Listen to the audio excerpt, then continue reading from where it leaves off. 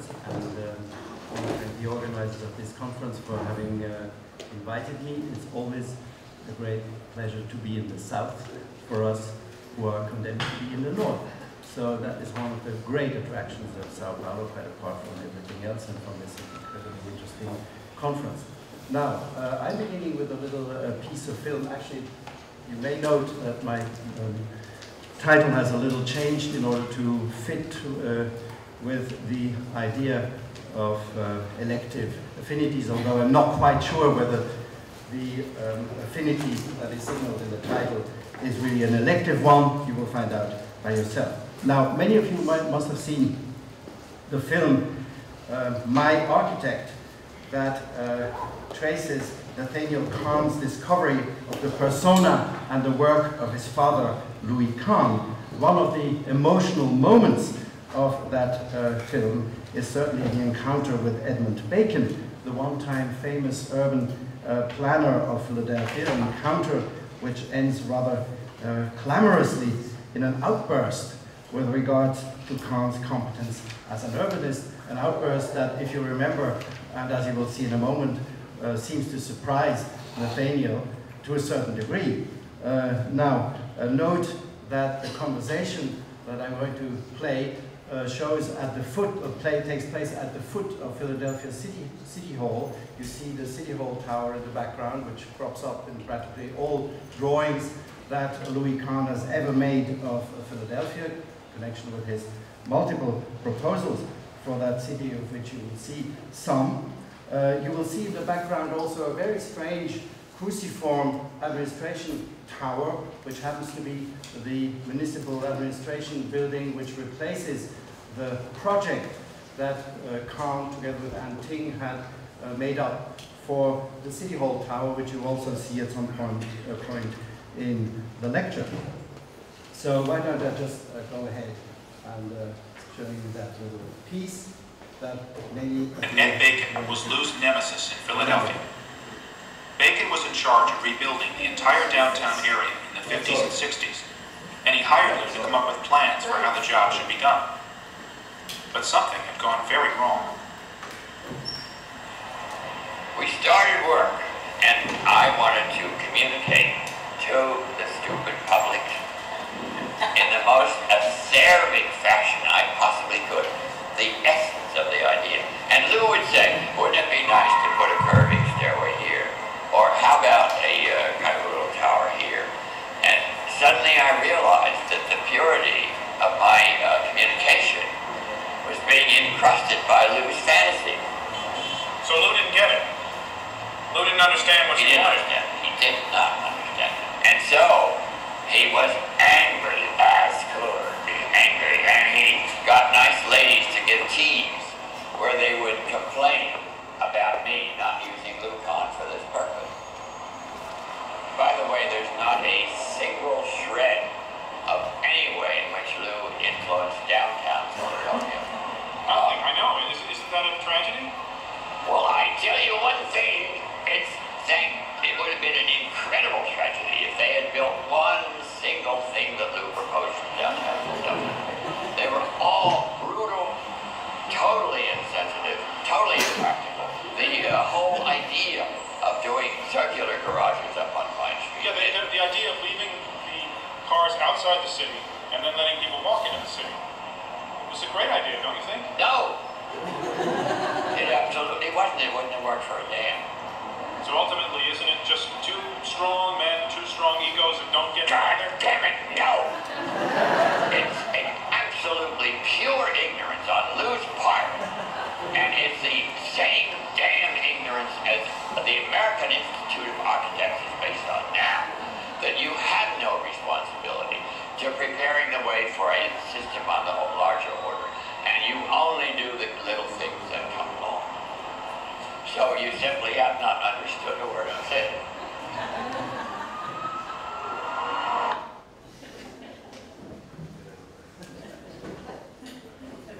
So, who is, can I have a little bit of life? Now the question is really, who is Edmund Bacon? As I just said, this picture was taken in the 1960s and shows him as in his role as a gardener of the city of Philadelphia, arranging the area of Society Hill east of the inner city of Philadelphia, which is actually his most famous project, arguably, in the 1960s, the project that made him famous. And I think it's a rather fitting portrait of sorts for the long-time director of the Philadelphia Planning Commission from 1949 to 1970, and for the man behind Philadelphia's emergence in the 1950s and 60s as the American model for a reasonable form of urban renewal, reasonable or even soft, as opposed to the kind of more ruthless planning strategies for which New York became famous under the planning commissioner Robert Moses, who, as you know, also played a certain role in Sao Paulo. Bacon had studied in Cranbrook under Eliel Saarinen, came to Philadelphia in the early 1940s as a managing director of a local housing association. And in this function, he had come to work closely together with an architect with a very solid Philadelphia background, Oskar Stoneroff. Stoneroff, in turn, who had studied in Zurich and who had worked with Le Corbusier, actually published one of the volumes of the Œuvre Complète by Le Corbusier. Stoneroff had introduced Bacon to his then partner, the slightly older Louis Kahn, and at that moment, Stoneroff and Kahn had already been involved in neighborhood activism and planning for several years, so that Bacon quite naturally turned to the two architects as his allies, even more so, of course, when he became director of Philadelphia City Planning Commission in 1949, an important moment for architecture and planning in the United States, because it is the moment when the Federal Housing Act made the nowadays ridiculous, but at that time extremely important sum of $500 million available for urban renewal. Kahn had become relatively well known nationally at that point with some housing projects done under the New Deal.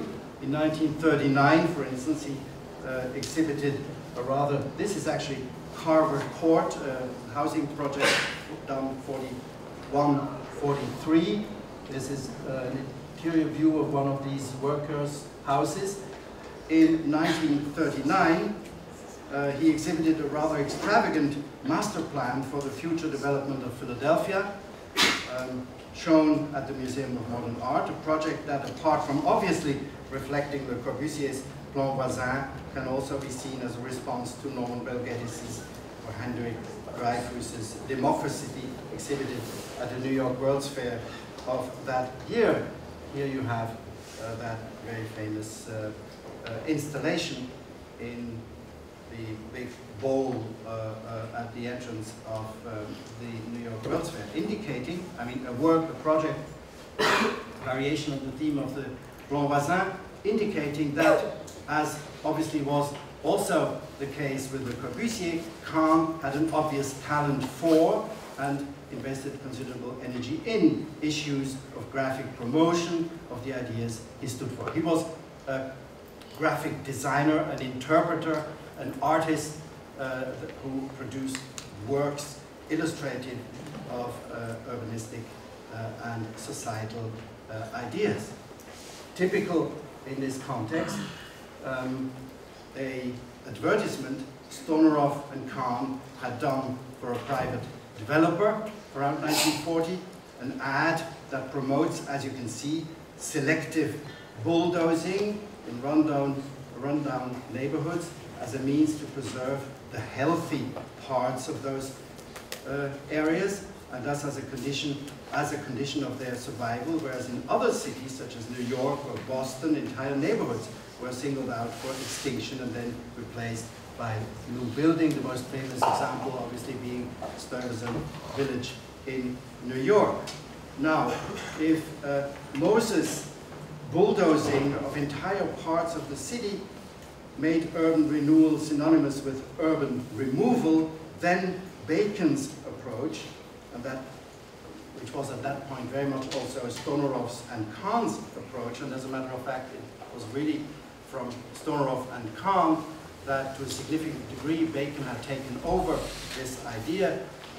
And as far as that is concerned, his assertion that there was not a shred of a new Philadelphia that owed anything to Louis Kahn is not entirely correct, because Kahn and Stanislaus had preceded Bacon with promoting this soft approach to urban renewal. So it was on the basis of this soft renewal that the so-called Philadelphia cure to the urban decline, that is clearing slums with penicillin, not surgery, as the Architectural Forum explained in 1952, became famous. So this is Stuyvesant Village. This is that bulldozing proposal. The very method of thinking of the city as a garden that needs to be kept healthy by ways of substituting worn-out substance by new transplants and grafts, as is very clearly shown in this image, will later serve as the design idea for an exhibition in which Bacon was very importantly involved, and he was the initiator of that exhibition together with Stanislaus, an exhibition that used, in fact, movable models to constantly compare the bad present of Philadelphia with possibilities of better futures. So this is the anticipation of that principle, and this is the way it was then enacted in this exhibition, the so-called Better Philadelphia exhibition that was shown in Gimbel's department store in Philadelphia in 1947. The aim being to generate interest among the citizens of Philadelphia for new ways by which life in the city can be improved with the help of urban renewal. And as far as that is concerned, this exhibition had a far-reaching impact, I think, on urban thinking, actually not only in America but also in Europe. Actually, I remember an interview that Albert Speer Jr., the son of Hitler's architect, was an important, still a very active urbanist, gave in the 1960s to the magazine Der Spiegel, where he explained that this exhibition and actually Edmund Bacon's work on Philadelphia had been absolutely crucial for him as an inspiration for his own work as an urbanist in Germany in the 1970s and 80s, which is quite interesting, I think, in a global perspective, if you will. Now, this is the view of this exhibition, which was really, must have been quite an extraordinary event.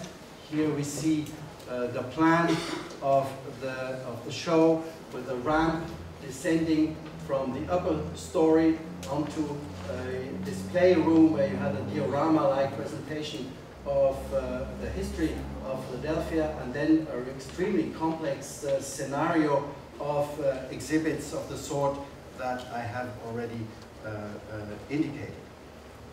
Now, in my first draft for this lecture, I plan to speak rather extensively on the triangle study that culminated in the Penn Center Plaza, which you have briefly seen actually in that short movie that I showed before, in the background of Nathaniel Kahn and Bacon in this memorable encounter. The triangle being the part of the inner city bordered by Market Street to the south. Now, I do not have my, oh, I may have actually a little pointer.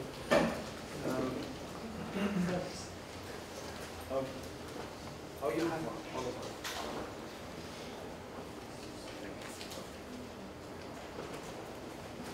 the triangle, Philadelphia's triangle, is that part here, which is defined by Benjamin Franklin Parkway, the diagonal Beaux-Arts Avenue, the Champs-Élysées, which points from the city to Fairmount Park, and Market Street West, Market Street East here, and is occupied at its southern border by the remains of Broad Street Station.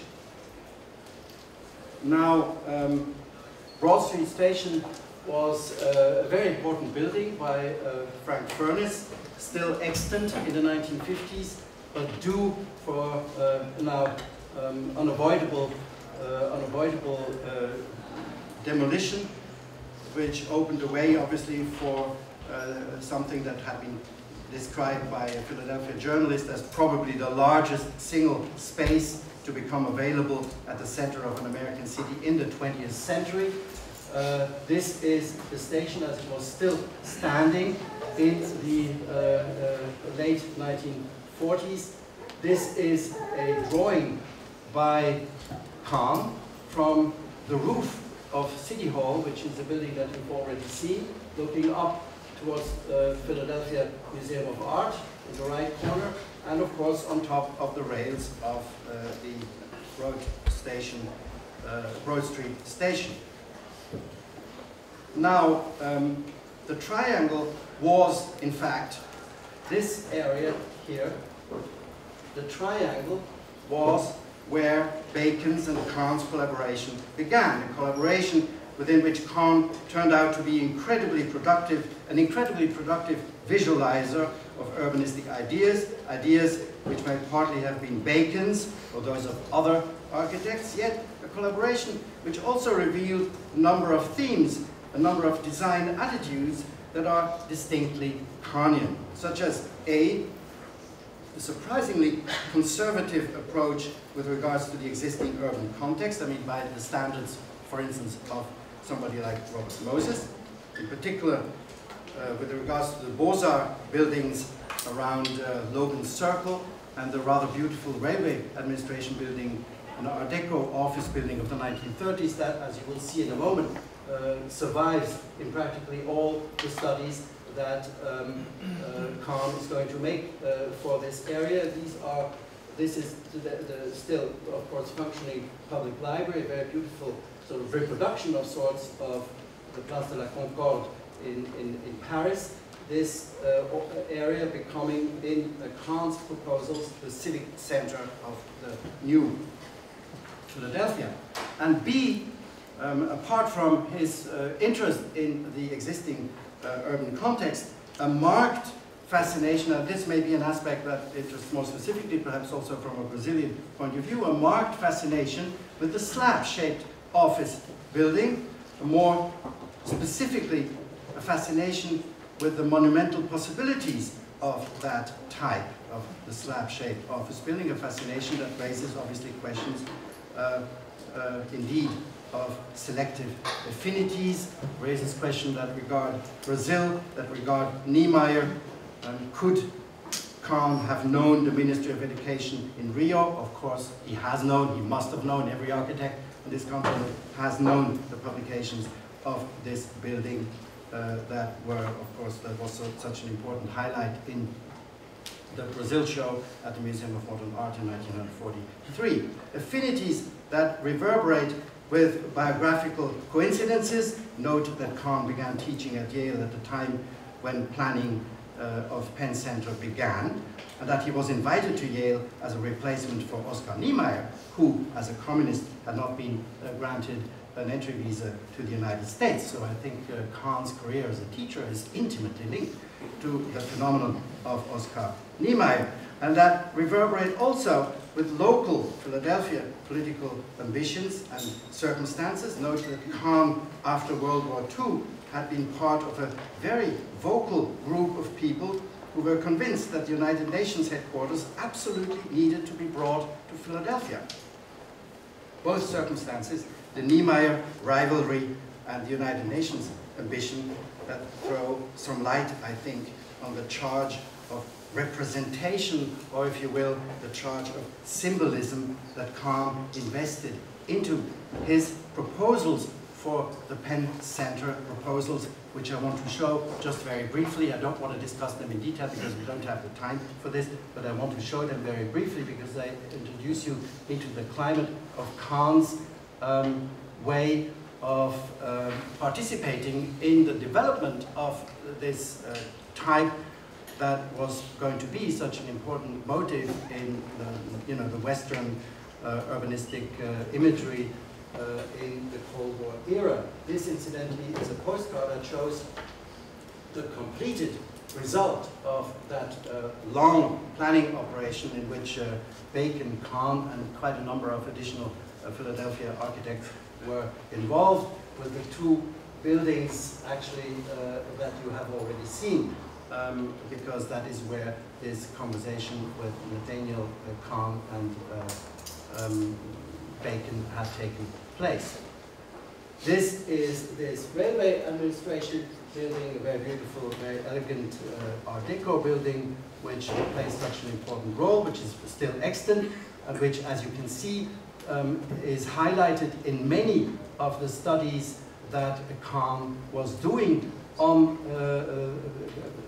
that subject of the planned Penn Center, with this sunken commercial shopping concourse that was given quite an important civic character in those drawings by Kahn. This is a proposal he made in 1950 that sums up his idea of concentrating commercial and administrative functions here in the immediate neighborhood of City Hall, while concentrating civic functions around this existing Beaux-Arts situation of Logan Circle. This is May 1950, a very beautiful drawing by Kahn. This is July 1950, a variation on that theme done by Kahn in collaboration with other Philadelphia architects, where, as you can see, the series of slabs has been multiplied to the number of 11 slabs. These are two quite interesting slides, I think never published, from Kahn's collection, where he, in many, many lectures, obviously presented his ideas towards the center of Philadelphia. And this is the formal plan of 1950 that was developed in collaboration, Kahn, Bacon, and others, for the Penn Center, with, as you can see, the sunken concourse, with, as you can see, a slight modification of the existing City Hall, of which only the tower survives. Actually, even in the 1920s, Paul Cray, Kahn's master, had already proposed to demolish City Hall and just to preserve the City Hall Tower, which is an idea which is now being picked up even by Bacon and Kahn in this particular proposal. Now, obviously, the reference to the then most important, most visible, slab building in the Western world, which is about at this moment to be built. The design decision had been taken in 1947, so this is, of course, the immediate context, and this is a context of which, of course, Kahn had been exceedingly conscious, as another project of his, the Jefferson Memorial project, of which an alternative to this, of course, by Sheridan, the Arch, has been realized. This is Kahn's competition entry, which is indeed 1947. This is the year of the Better Philadelphia exhibition, a direct variation on the theme. Actually, you could even argue a radicalization of the theme of the United Nations project by Niemeyer and Corbusier, then executed by Wallace Harrison. Just to give you the context, this is the icon as we know it, and this is the Philadelphia appropriation of that icon that was charged with quite a number of civic and monumental implications that have to do, as I just suggested, with this long-time ambition that had become very alarmingly present in the controversies around 1947-48 towards connected with this ambition of Philadelphia to become the seat of the United Nations. Now, Bacon realized that this would not work. I mean, there wasn't the developer and the investor who would finance this thing, so he connected with a local architect, Vincent Kling, who had the genius idea to turn those slabs around by 90 degrees, therefore thereby adding something like 30% of rentable floor space to the situation, which is the moment when Kahn sort of left the group, or as a matter of fact, that is the moment when Bacon decided that he needed to get rid of the idealist and formalist Kahn and needed to work with Vincent Kling, who had proposed this turning around of the towers and turning around that then was multiplied and actually accentuated by a number of additional buildings around the area that guaranteed the necessary profits for the investors to go ahead with the planning. Now, part of the project that was very important with Kahn and Bacon originally was, of course, a sunken concourse, which needed to be totally sacrificed, or actually which survived in the end. This is the model of a sunken concourse, and what survived is a rather truncated version that we have now, a concourse which is only very partly open, which is incorporated in this commercial development immediately adjacent to the City Hall. Now, Kahn was out by this moment because he was no longer acceptable, no longer realistic enough in order to be an acceptable discussion partner in this new business situation in the center of Philadelphia. Bacon seemed to be relatively content with the compromise that was found, and he actually even engaged a photographer who made a series of snapshots of him in the recently built Penn Center. As you can see here, snapshots which perhaps wisely he never published. I found them in the archive, and this is the general situation of Penn Center as you would find it around 1960.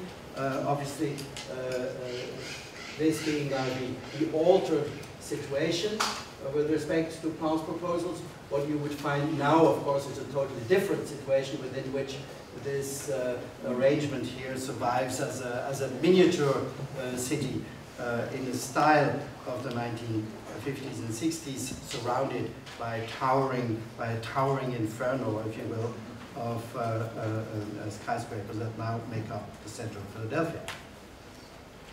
Now, what happened is that Kahn, having become an academic teacher, as I just said, began to develop his own approach to city building, having been marginalized from the Philadelphia scene.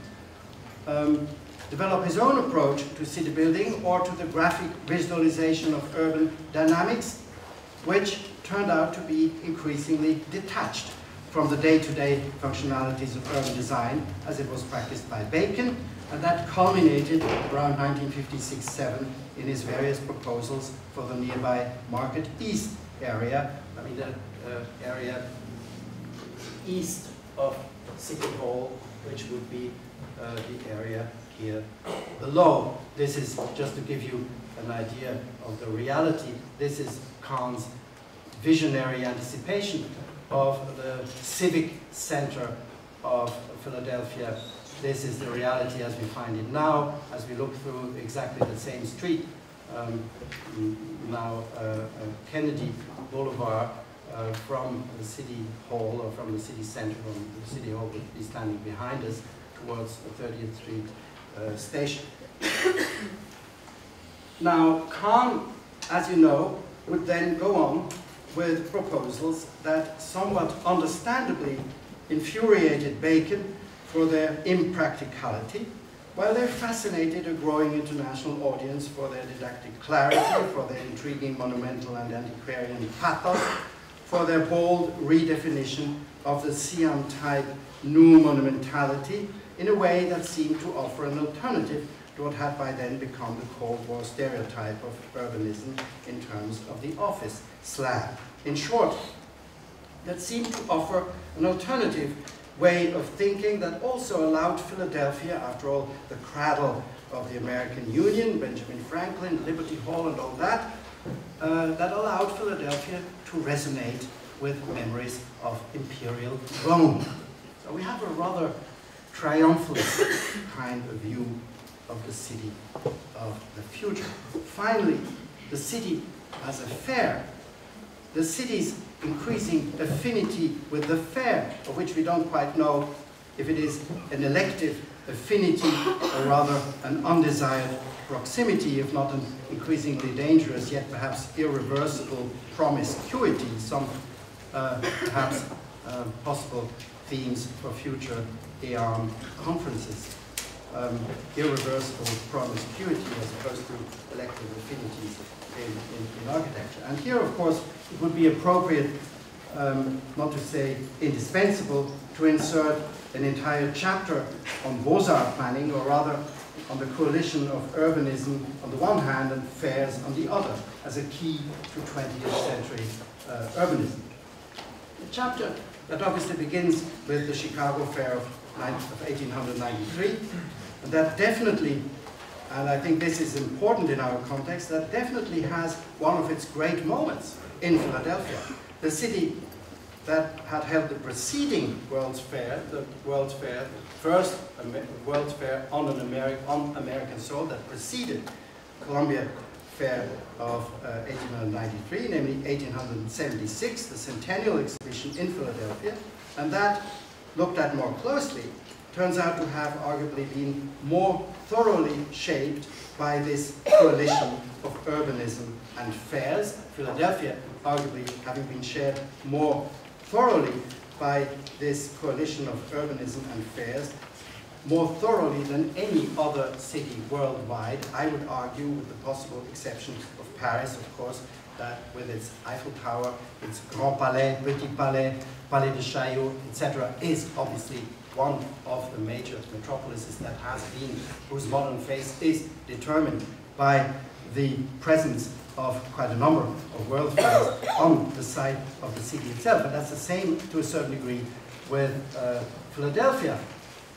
This is, you know, Chicago in the visionary anticipation of Burnham that never materialized, as opposed to Philadelphia, where the Beaux-Arts city dream materialized, as a matter of fact, in terms of this Champs-Élysées, which was planned ever since the early 20th century as an axis that would connect the monumental center of Philadelphia with the area of Fairmount Park, which is where the World's Fair in 1876 was held, which is where the Fine Arts Museum was being built in the early decades of the 20th century.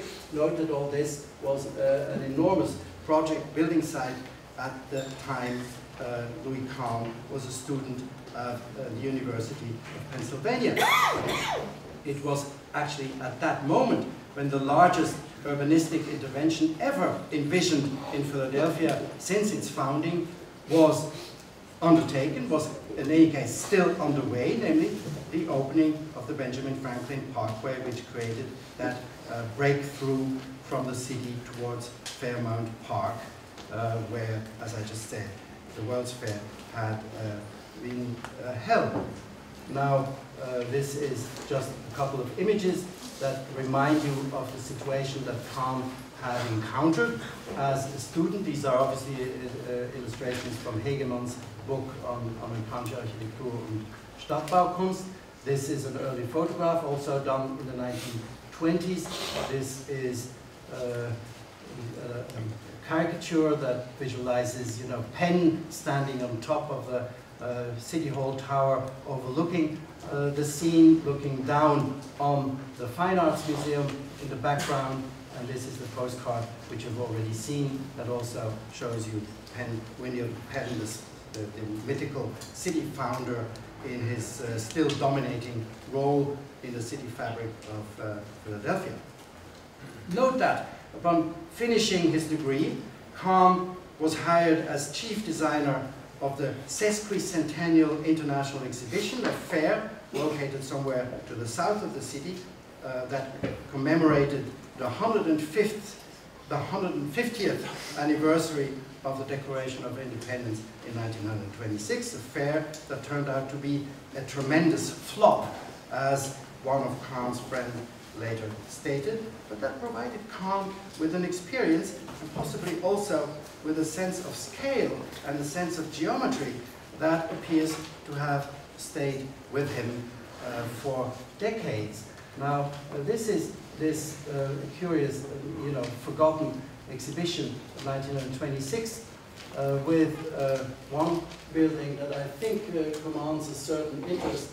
That was designed by Kahn, who was an assistant to the city architect Molitor, John Molitor in Philadelphia, but it was Kahn who did the design of these buildings, in particular also the design of the Palace of Fashion, This is the plan, the palace in fashion, and I don't need to go into details to argue that this, at least in terms of scale and in terms of form and in terms of degree of abstraction, has a lot to do in certain ways with passions that became very important for architecture by ways of characterizing Kahn's own work as an architect in the 1970s. Now, against this background of fairs that played such an important role both for Philadelphia and in the career of Louis Kahn, it is perhaps less absurd to take at face value the, after all, quite obvious associations that come to mind when one tries to make sense of the elements that punctuate the physiognomy of that city.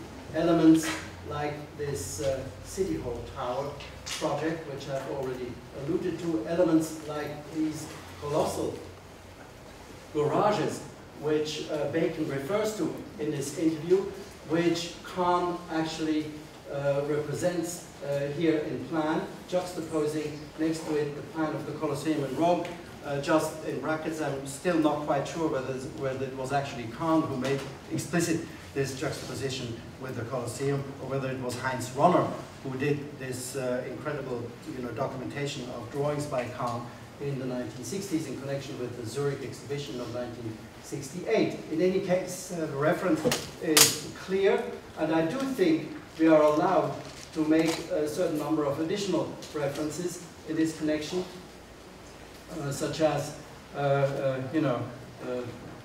if you will, Corbusier, Vers une Architecture, and obviously, the Atomium, 1958, and of course, the Colosseum itself, after all, the Western archetype of an architecture of spectacle, even if Le Corbusier, maybe perhaps also Louis Kahn, saw it primarily as geometry.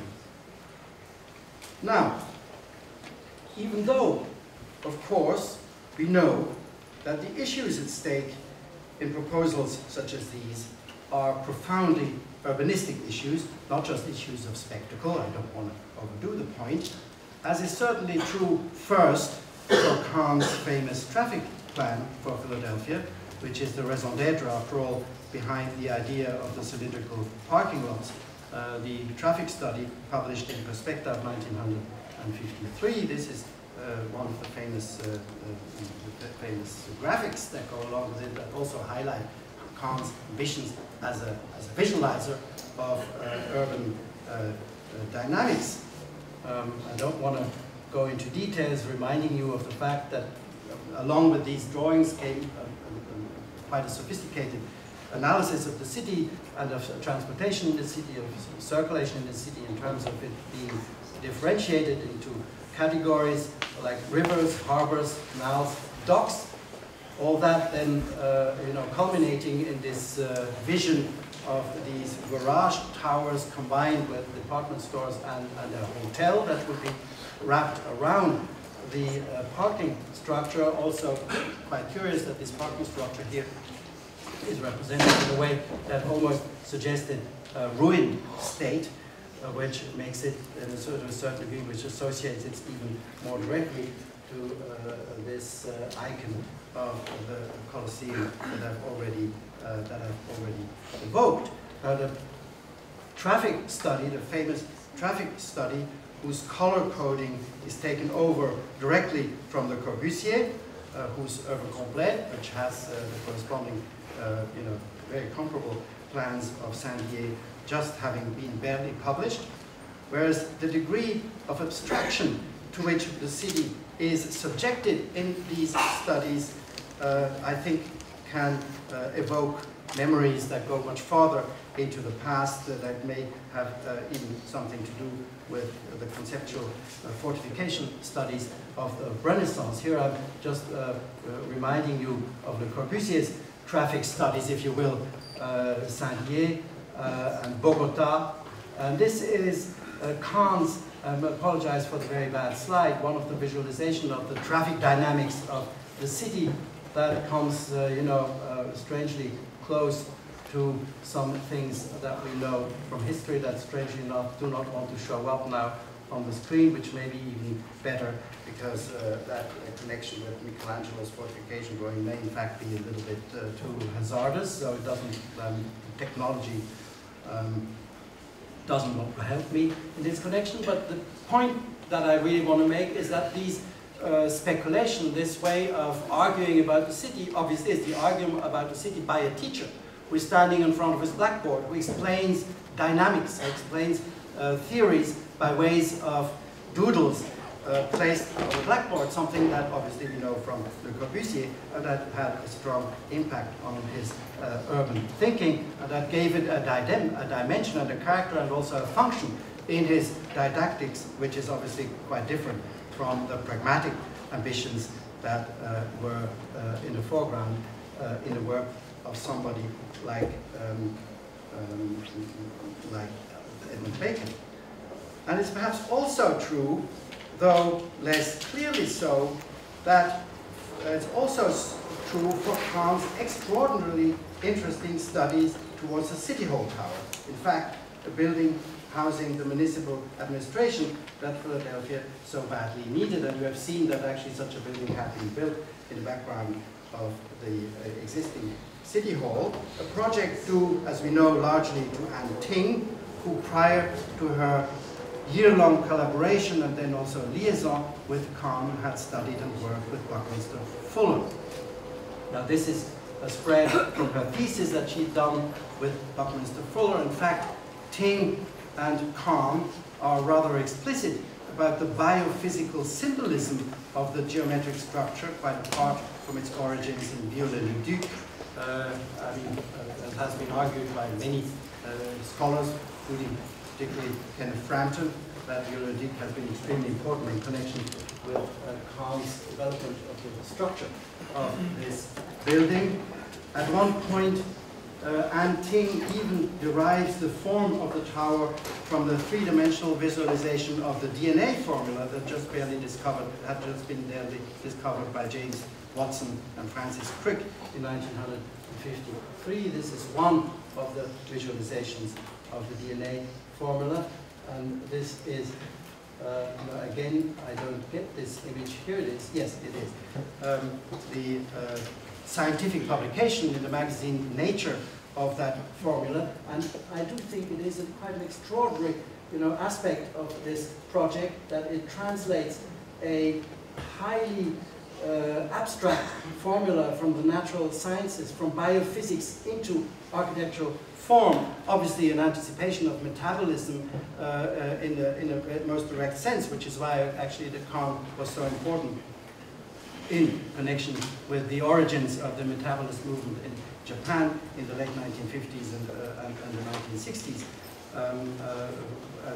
which gives, of course, this project of the City Hall Tower, which you see here in a model done in Kahn's office in the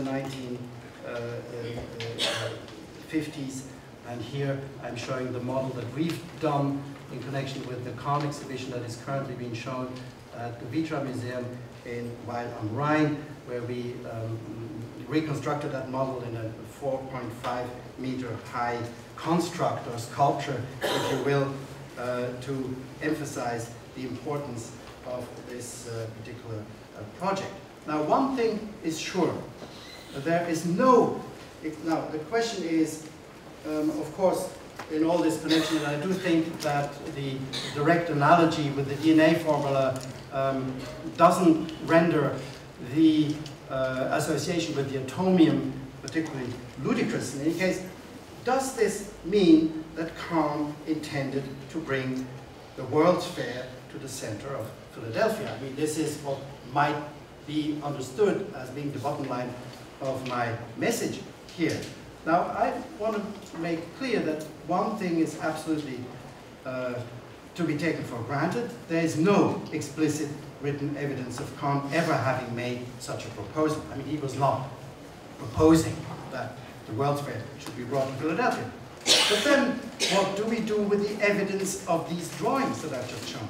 And what do we do with the this time extensively documented written evidence, as has been made clear by the biographer Heller, the biographer of Edmund Bacon, in an essay recently published, the evidence that some of Kant's contemporaries have indeed proposed to redefine Philadelphia as a fairground, and in fact, repeatedly and even stubbornly so, most of all, Edmund Bacon. In fact, this is another view of the tower.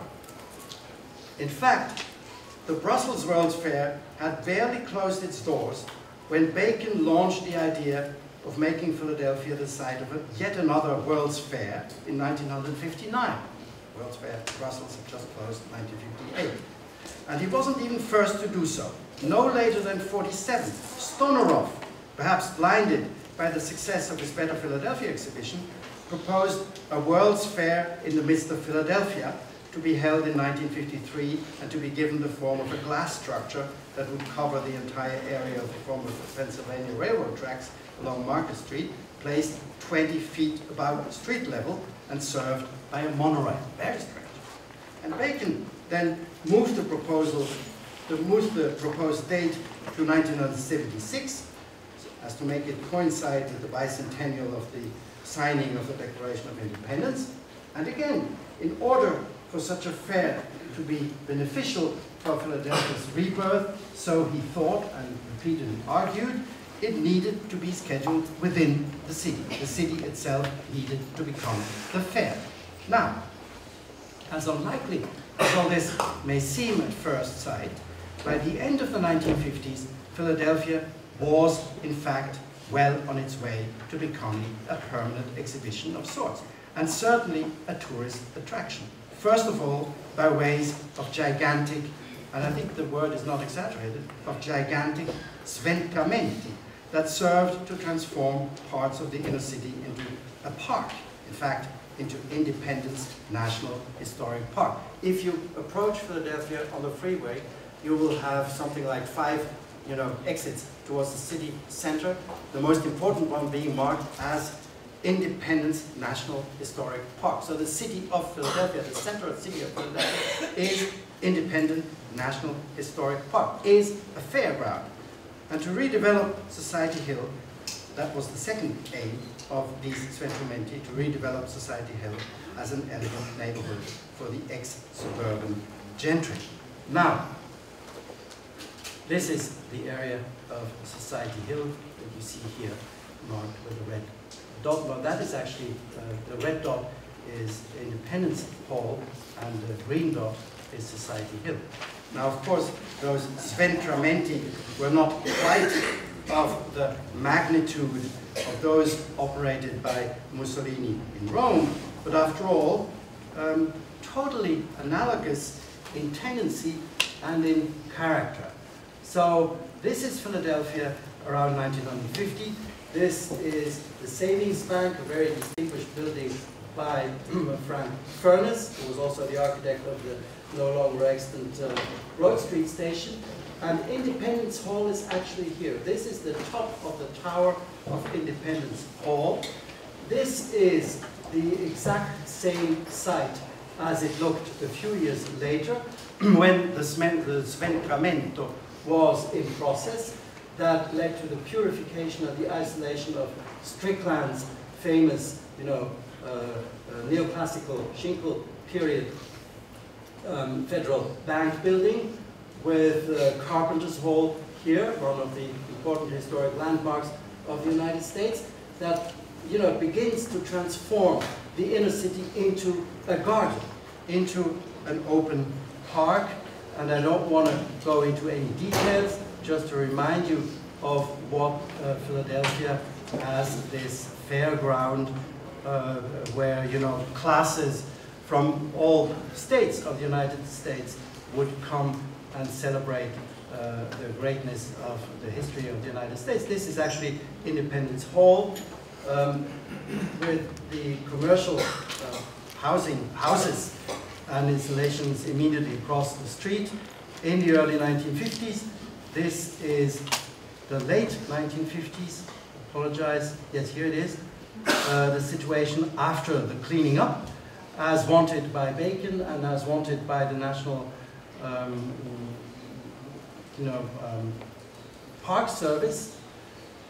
This is, if it comes, well, it doesn't want to come, or here it does, a drawing that Venturi made in the 1980s that highlights the proportion of St. Peter's and the paradox of St. Peter's as an enormous building having a relatively modest forecourt of the Piazza San Pietro, which of course the Via della Conciliazione, which then continues this way as we've seen 2 days ago, as opposed to the minuscule, Independence Hall that dominates a space that is 3 times longer than the Piazza San Marco, sort of an urbanistic paradox which highlights the irrationalism of, in Venturi's view, of Bacon's concept. Now, Bacon's concept, of course, had this other dimension of gentrifying the eastern part of the inner city with Society Hill. This is from Bacon's book, Design of Cities, which, of course, is a book that was published in order to highlight the glory of Philadelphia as a model of sound contemporary urban design. This is now the green city that has been made out of the black or dark gray reality of Philadelphia. And what I do think is extremely interesting is that Bacon even highlights this project here, which happens actually to be a project by Louis Kahn, namely the Mikveh synagogue, which is here highlighted. Actually, this is in the 2nd edition of Bacon's book, where he highlights, goes as far as highlighting this project by Kahn for Philadelphia. And this is, of course, Society Hill in a newspaper article.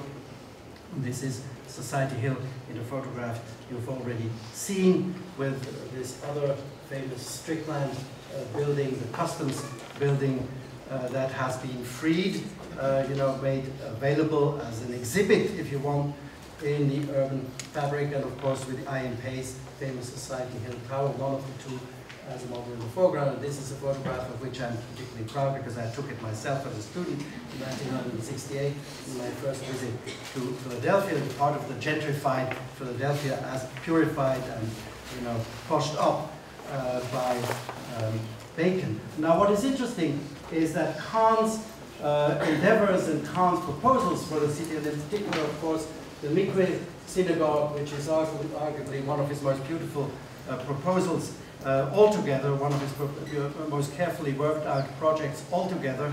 The Mikveh synagogue is absolutely part of this beautification of Philadelphia as an exhibition space, as a national historic park. This is this Independence Mall, and in fact part of the glory and the ambition of the Mikveh synagogue would have been, if it would have been built, to have been situated on this national monument, on the mall, which would have given also the Jewish community, of course, a presence and a monumental presence in the fabric of Philadelphia, which perhaps was not to the liking of the majority of those who had a say in matters of urban design and architecture in Philadelphia. Now, back to Kahn.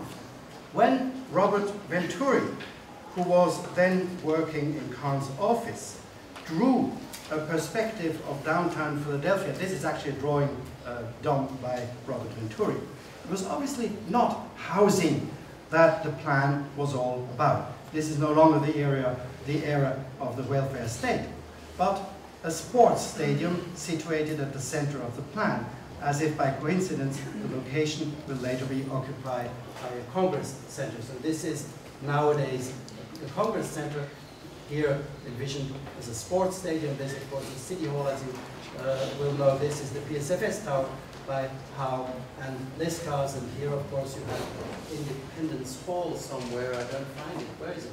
I think this is Independence Hall, and Venturi already at this point was reluctant to draw the mall as envisioned and at that time already enacted by Bacon.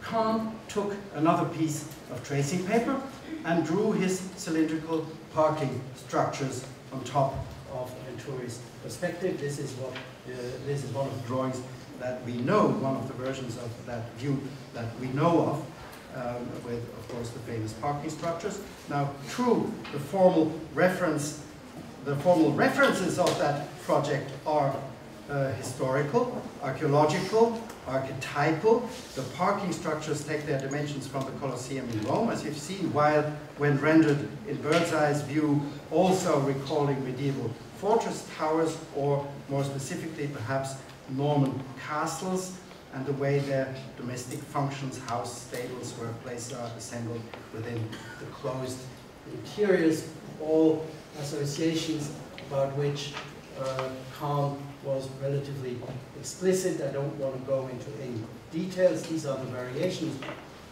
done on the basis of that perspective drawing that Venturi had been working out in the office of Kahn.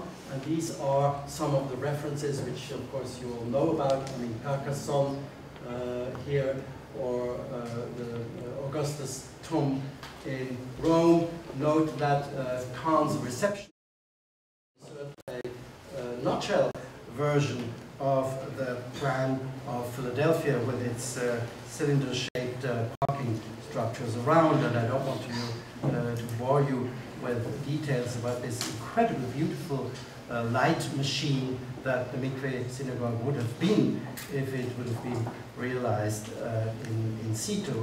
Just to remind you of another of those beautiful models that are now in this Kahn exhibition that I've been working on, and that are in the possession of the Museum of Modern Art. Now, while Kahn is rather explicit about these archaeological affinities, Rome, Norman castles, etc., he is remarkably discreet as to possible inspirations that might be closer to home. In fact, of course, if you wonder what might have been the key contemporary building for an architect to measure up against in 1955, an American architect to measure up in 1955, a key American building that somehow has to do with a circular spiral movement of circulation from bottom up, or actually from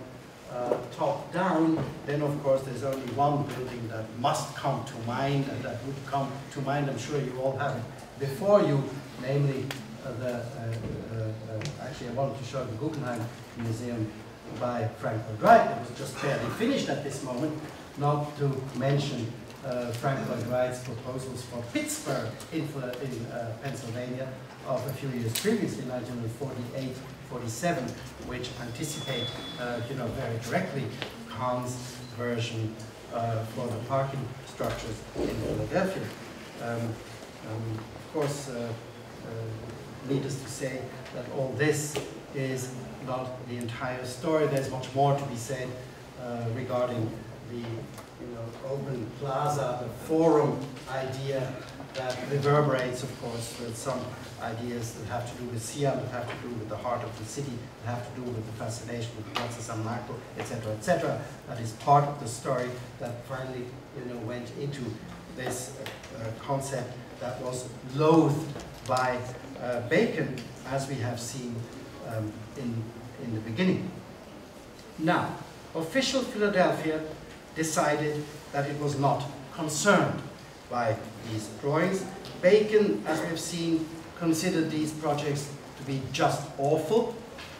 He made it clear in the film, and he made it clear previously in an unpublished note posthumously addressed to Kahn, where he's even more explicit. He says, Kahn, why did you want to demolish the inner city of Philadelphia? You pretended to love Philadelphia, but you proposed actually an entire demolition, an absolutely crazy proposal. In fact, Bacon's frustrations with Kahn must have been smoldering for years.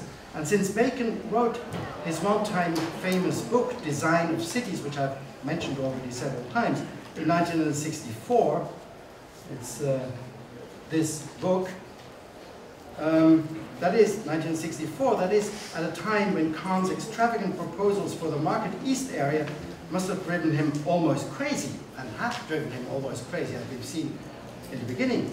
Why then didn't he articulate his anger in this book, since this book was explicitly designed and edited to document the success story of Better Philadelphia and the ideas that inspired it? In fact, and that's my final point, he actually did, but in a fashion that contrasts very sharply with the later outburst you have seen in the film. Bacon, in this book, acted undercover, as it were, as a diplomat, and by placing the message between the lines. While in two instances in this book, Kahn is explicitly referred to as an architectural authority, and the most telling references are wrapped up in seemingly unrelated arguments, and most clearly so in the section on the Renaissance. In fact, the book has a rather lengthy, surprisingly long section on the Italian Renaissance, and it is here that Bacon discusses the aesthetic risks encountered, as he says, when a new technology that is not yet entirely under control begins to substitute old methods, unquote. A situation that can be compared to the situation of today, unquote, as he says. It is not difficult to speculate what he may have had in mind. I think he must have had in mind calm. But the example shown is not calm. The example is Francesco di Giorgio Martini, although referred to in the book as Neroccio di Bartolomeo, as was the standard attribution up to the 1980s for that particular predella painting. Due to a hasty appropriation of the recently discovered laws of perspective, so Bacon argues, the painter has organized the streetscape of this picture in terms of a correctly laid out pattern of squares, only to arbitrarily fill it with a hexagonal structure that creates a confusion of plan and results in superfluous spaces that are formless and coincidental, unquote. Worse even, in the predella that belongs to that painting, in the predella, the classic remains of Rome generated in the artist's mind, quote, the vision of a city with unharmonious forms, standing all by themselves, unquote. And, quote, being placed arbitrarily into an urban whole whose roofline stands off in a formless way against the sky. What a strange argument, for a Philadelphia architect in 1964 to argue with Francesco di Giorgio about, the bad urbanism that he's proposed here. So I think Francesco di Giorgio was a cover name for somebody else.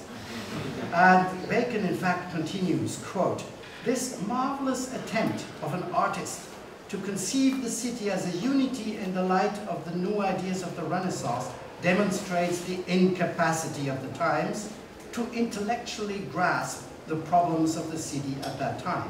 The close parallel to today's dominating architectural ideas, ha ha ha, should give us confidence for our own plans for the future as we follow the path that led from the morass to the wide and powerful urbanistic concepts of the Baroque era. Now, what is this?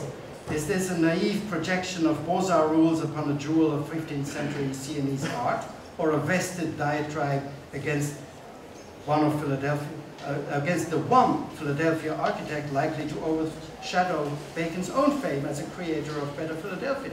In later years, Bacon's metaphysical disgust of what he believed Kahn stood for became all the more bizarre as Kahn's fame as an architect began to spread worldwide. I don't want to ponder what Bacon may have had in mind when he was contrasting that morass to the then following wide and powerful urbanistic concepts of the Baroque era, except for noting that Bacon in his book is explicitly referring to Sixtus V and the planning of Baroque Rome as being his main inspiration, a story that must have that he must have learned, of course, from Gideon's Space-Time and Architecture.